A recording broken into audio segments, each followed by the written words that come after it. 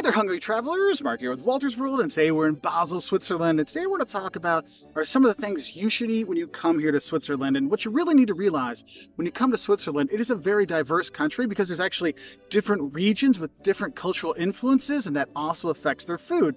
So what I'm going to talk about is some of the kind of overall Swiss food that you should try when you're here.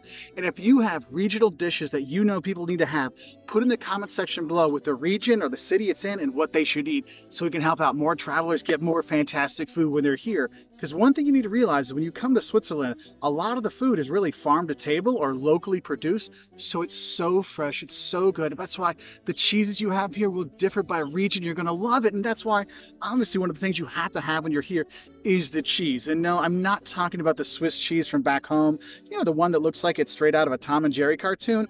No. There are so many different cheeses here you can enjoy in Switzerland. Make sure you do that, okay?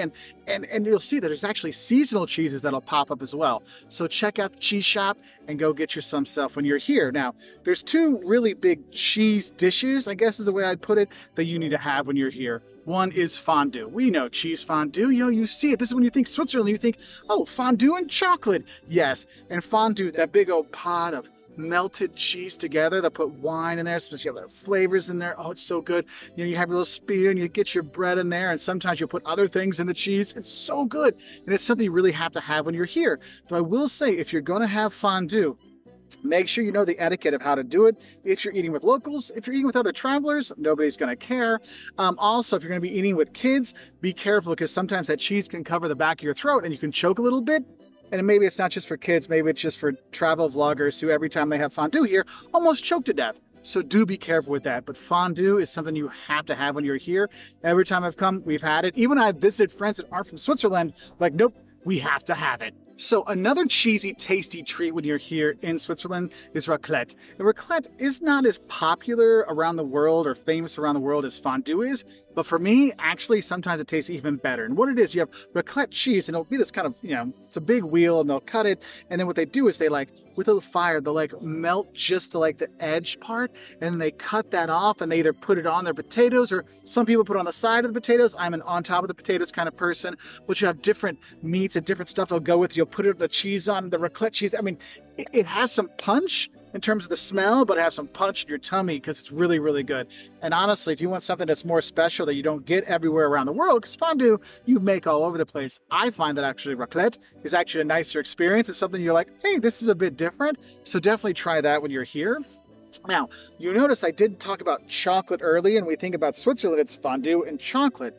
Well, obviously you got to get chocolate when you're here. And yes, there is chocolate fondue, so you can do that as well. I find the kids like that one better than the cheese fondue, so have a heads up for that. But in general, there's tons of great chocolate shops all over the country.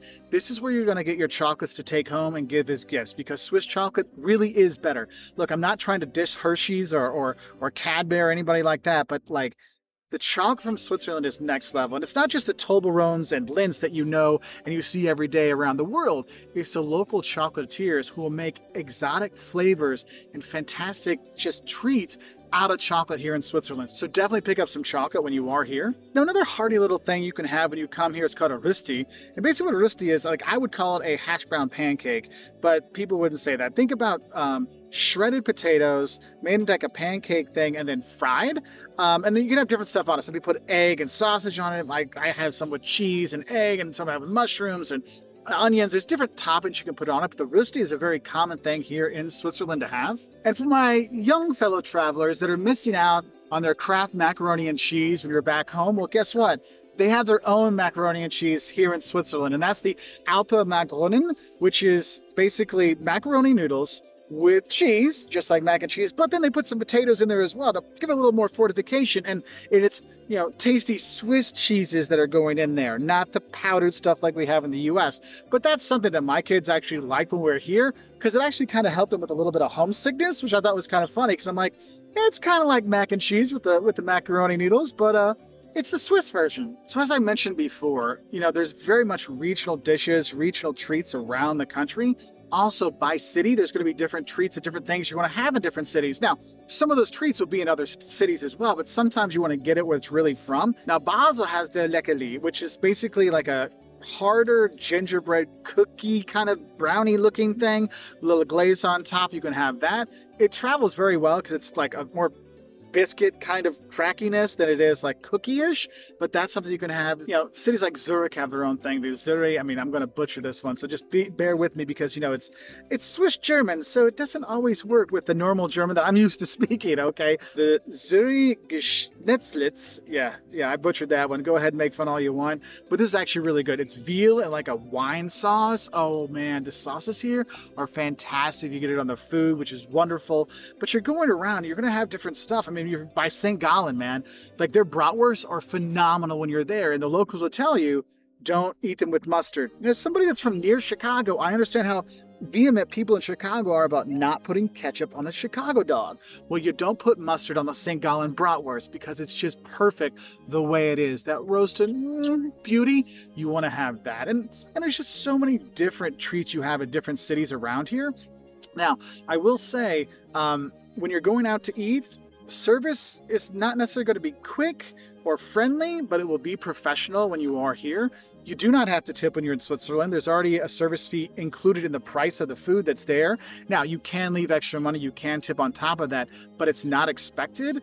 Another nice thing, if you're looking to save a little money, you can just drink the tap water here. The tap water in Switzerland is fantastic, so you can fill up with that all the time. And if you go to the restaurant and just ask for tap water, no one's going to care. It's going to be totally fine. Another fantastic thing you need to have when you're here in Switzerland is actually Swiss wine. I know, we never really think about Swiss wine because we don't see it in our local wine store. Well, that's because the Swiss drink all of their wine. So when you're here, make sure you do try some of the Swiss wine. It is fantastic. Now, for my vegetarian and vegan friends, there's a lot of vegetarian and vegan options here in Switzerland, more so in the cities than when you go in the rural areas, so I want to give you a heads up for that one. And if you're looking to save a little money with the food, just have the grocery stores. They're going to be small grocery stores in the big cities, so you can grab like a picnic lunch to enjoy out here on the river, taking in beautiful views like this. Or when you're going up on the picnics, when you're going into the mountains doing your hikes, you'll love it. Anyway, I hope this helps you know what to eat when you get to Switzerland, and believe me, there's a lot more. Look in the comments below for more fantastic foods to have here in Switzerland, but we appreciate you signing up. Also, if you want to hit that subscribe button, Wolters World Eats, we put out new food videos as often as we can when we travel the world to show you what to eat in different cities, different countries, different states, different restaurants around the world. And we'll say bye from here in Switzerland.